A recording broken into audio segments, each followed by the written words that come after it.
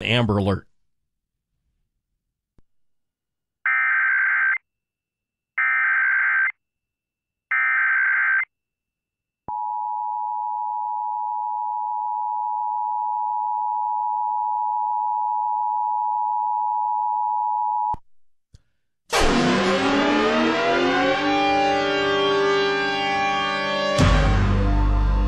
This is an activation of the Amber Alert system at the request of the Royse City Police Department.